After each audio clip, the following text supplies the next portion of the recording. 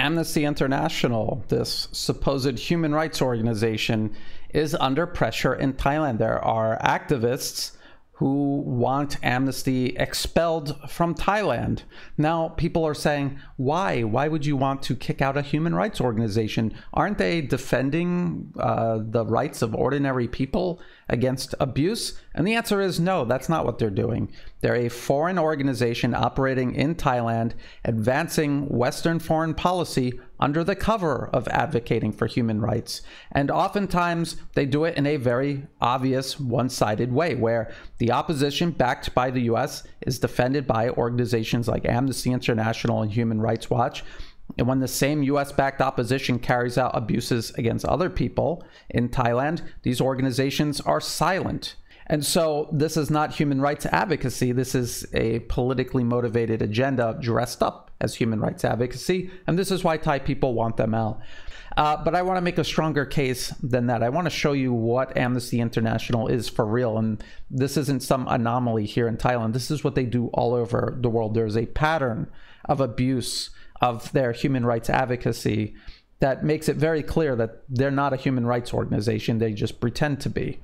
Let's go to their official website. This is who we are. Amnesty International is a global movement of more than 10 million people. And they never qualify what they mean by this more than 10 million people. Is this people who have sent their emails in over the years to subscribe to a newsletter? Is this someone who gave a one-time donation and now they're members for life? I mean, what is this?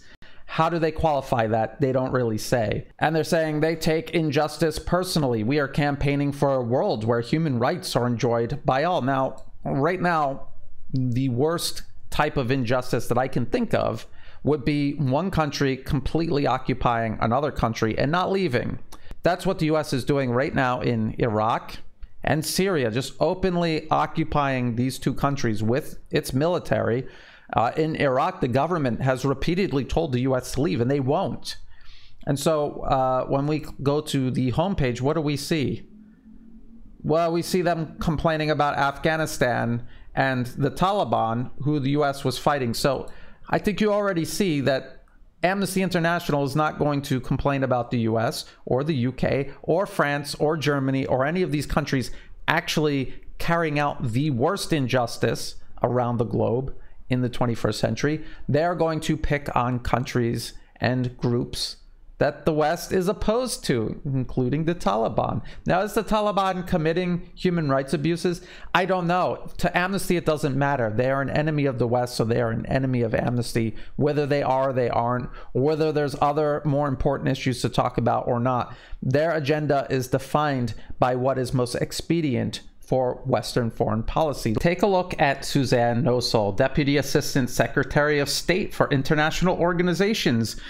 Here she is behind the podium as a member of the US State Department. And then what does she do? She goes right over to Amnesty International. Amnesty International USA announces leadership transition. SUZANNE NOSSEL selected as new executive director of Human Rights Organization. And so if you're wondering why Amnesty International parrots US State Department war propaganda, it's because literally the exact same people saying it at the US State Department come over and repeat it at Amnesty International. It really is that simple.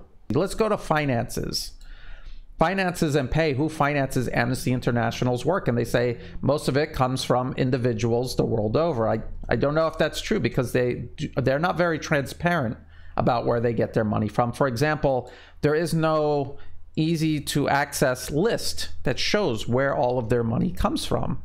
Why would you do that? If you have nothing to hide, why wouldn't you openly list who all of the organizations and companies are that are funding you? Because you have something to hide. And I'll show you what they're hiding here in just a moment. Let's look at another little very funny thing that they say. We neither seek nor accept any funds for human rights research from governments or political parties, and we accept support only from businesses that we have carefully vetted. So this entire sentence is a lie. For a fact, they have gotten money from the UK government, from the European Union, and they have gotten it from foundations run by literally convicted criminals. So let's take a look at this article from 2017. The Irish Times.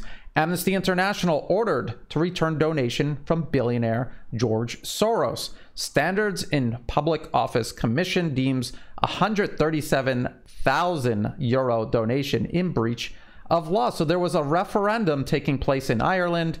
Amnesty International was organizing a movement to influence the referendum, and the Irish government said, you can't do that. It's a breach of Ireland's campaign finance laws. It prohibits foreign donors making donations to groups involved in elections or referendums.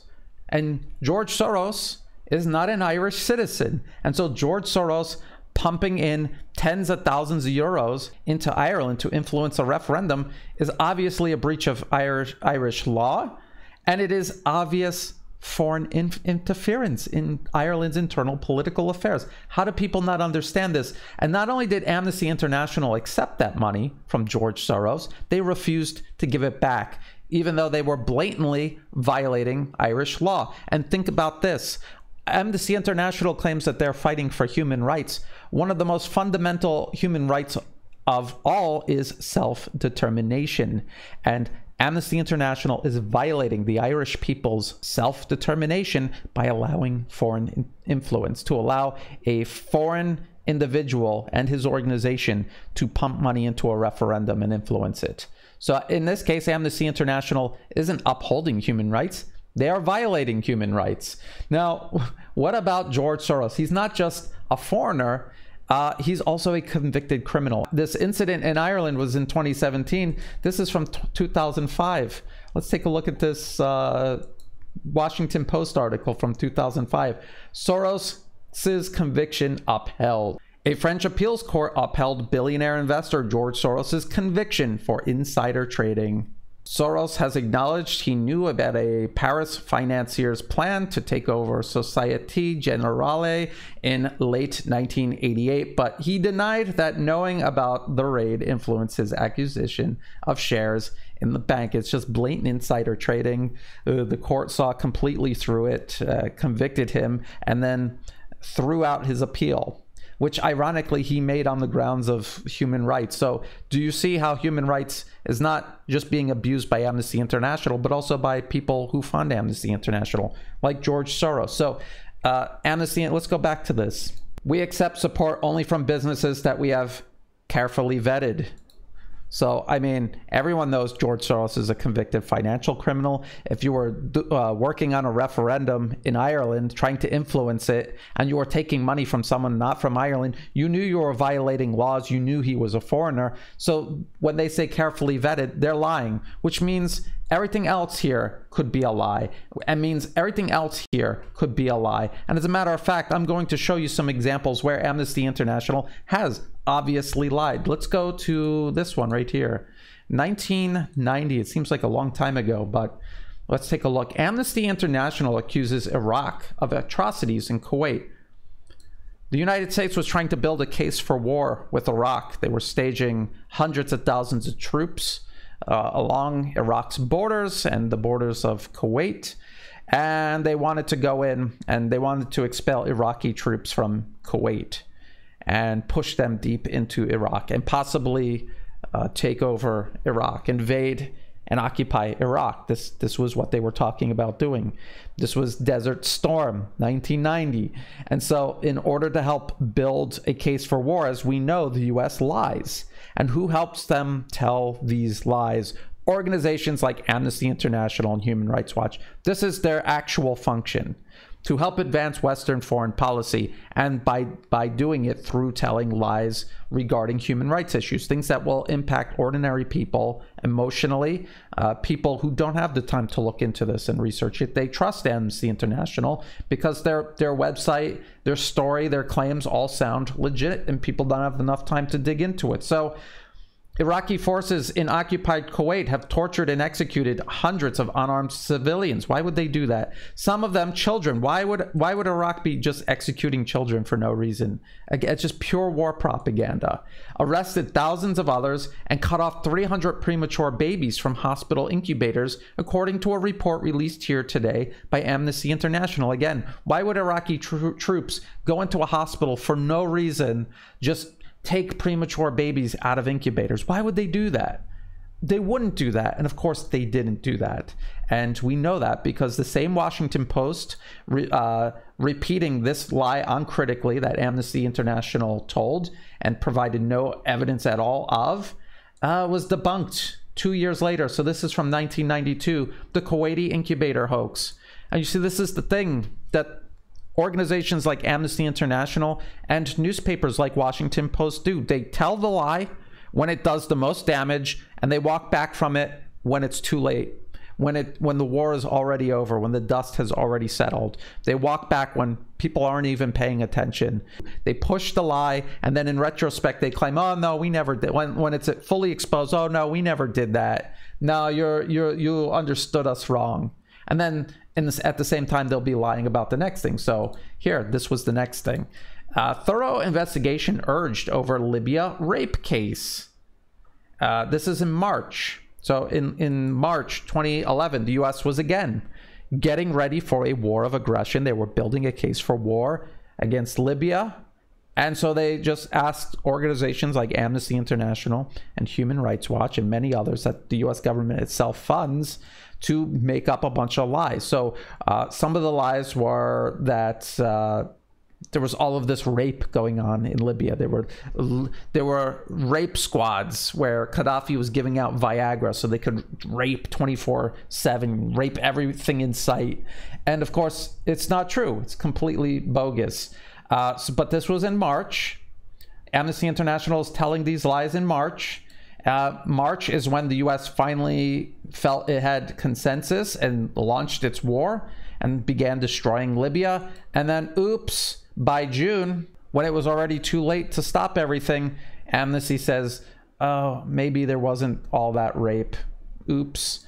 Amnesty questions claim that Gaddafi ordered rape as weapon of war. Human rights organizations have cast doubt on claims of mass rape and other abuses perpetrated by forces loyal to Colonel Muammar Gaddafi, which have been widely used to justify NATO's war in Libya. So do you see what Amnesty did? They helped justify the war. They helped spread war propaganda. And then once the war was well on its way, they walked back away from these lies that they willfully told. What is Amnesty doing in Thailand? I'll tell you what they're doing. If you follow Amnesty Thailand, their timeline, you will see that in Pattaya, when these US-backed anti-government protesters attacked a Russian expat simply for disagreeing with them verbally, they attacked him, they bloodied his nose. Amnesty was silent. So was Human Rights Watch. When protesters threw a bomb at a police officer and blew half of his face off, Amnesty was silent. And when protesters shot a police officer in the head, leaving him in critical condition, Amnesty was silent. They didn't say a single word about it. What are they doing instead? They are demanding the Thai government, this foreign-funded organization is demanding the Thai government release these prisoners who all violated Thailand's defamation laws. These people were abusing other people in Thai society, mocking them, insulting them, lying about them, smearing them, defaming them, and now they're in prison and Amnesty wants them out. So as a matter of fact, they're not upholding human rights. They're demanding that these US-backed agitators have the right to abuse other people and deny them human rights. So this is why Thai people want Amnesty International out of Thailand. It's why a lot of people around the world want Amnesty International out of all of their countries. Amnesty International is a Western organization. It should be based in the West, and it should mind the West's own business. The West has no shortage of human rights abuses. US President Joe Biden is organizing this summit for democracy right after he just got done slaughtering an entire family in Afghanistan, and then he's going to make a list of countries he says are democratic, and if you're not on the list, you're undemocratic. This is what Amnesty should be taking a look at. You know, this country that presumes dominion over the entire planet decides who is and isn't democratic, decides who lives and dies in a country thousands of miles away from its own borders. This is what Amnesty should be spending its time and energy doing, not minding the business of other countries, and just by coincidence, doing everything in its power to advance US foreign policy, which is, in actuality, the greatest source of human rights abuses on earth today in the 21st century. If you thought this video was useful, please like and share. Think about subscribing. It's free to do and it helps the channel grow. I have a website, newatlas.report. You can find and follow all of my work there. Bookmark it, share it with others. There are no ads, there is no paywall, and there never will be. I'm also back on Twitter for the time being, at Brian_Berletic. Check the video description for all of these links. Read it for yourself. You won't believe what Amnesty International has said in the past, and then how it tried to walk away from its lies once it's all been exposed and everyone's wise to them. See it for yourself. Also, in the video description are ways you can help support my work. To everyone who already is, whether it's through Patreon month to month or through one-time donations, thank you so much. I could not do this without that support. I also greatly appreciate people who are sharing my work. If that's all you're doing, that is also a huge help. Thank you so much. And as always, thank you for watching.